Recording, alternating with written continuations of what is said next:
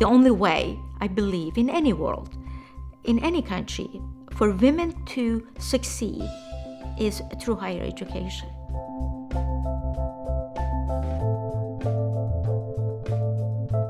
Since I was a child, my mother always emphasized that me and my sister should pursue higher education. And my sister became a dentist.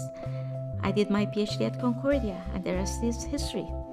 She came from Iran in 1979 with $2,000. She comes to Canada, and at Montreal she attends Concordia University, got her master's degree, and 8 years after that she becomes the first woman PhD graduate of Concordia University in engineering. Professor Cedric Marsh, the initial professor that she worked under and studied under, I mean, he really did a lot to boost her along. To her, it's like payback time. I now look back and I say, wow, you were strong. You had $2,000 in your pocket. What were you thinking? But he changed my life. So did Concordia. Gina is an amazing friend. She's a brilliant person, and you can see it in her eyes.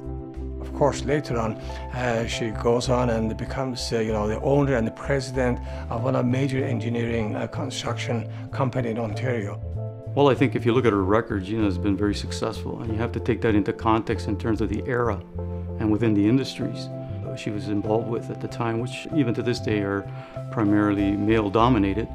And I think that speaks volumes about who Gina is. I don't think there's any doubt that she's an exceptional role model for women engineers, but above that, I think she's inspiring for anyone wanting a career in engineering. Gina's always been very driven. I mean, moss doesn't grow under Gina's feet.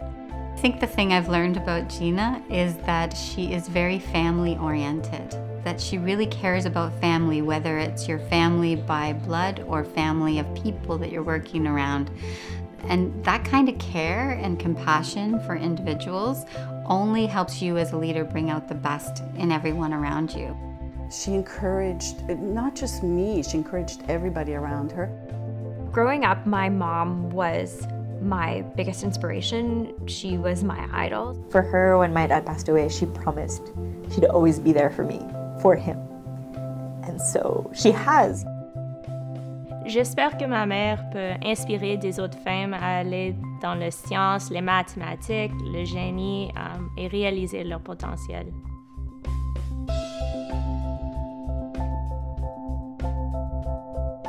I think it gives them hope that they can move up the ladder. There is no cap, there is no level that they can say, okay, they can't go any higher than this. The sky is the limit.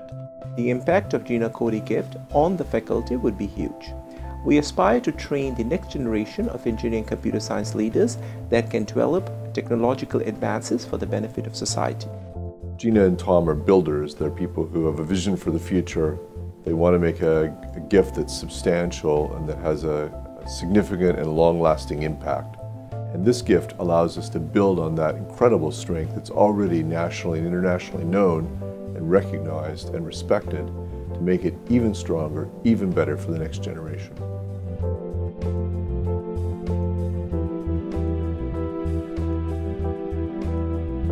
My hope is that any barriers to women within the STEM fields, including engineering, are starting to break down, that there will be more women within engineering. Whether they are female, indigenous, colored, from different genders, they're all equal and they all can achieve what they want. Of course, as an engineer, as a scientist, but as a person who wants to give back to Canada, I think that's what makes her very, very unique. And I believe it may be the first engineering faculty in Canada named after a woman as well. To me, that's great news for Concordia. J'espère que ce don encourage plusieurs femmes d'entrer en génie. I would say Gina Cody is an inspiration for everyone. Je suis très fière de ma mère de pouvoir faire ça pour la prochaine génération. Doesn't matter what color is your skin, what gender you have, it does not matter. You can do what you want. And we are looking at next gen now. And my donation is towards the next gen.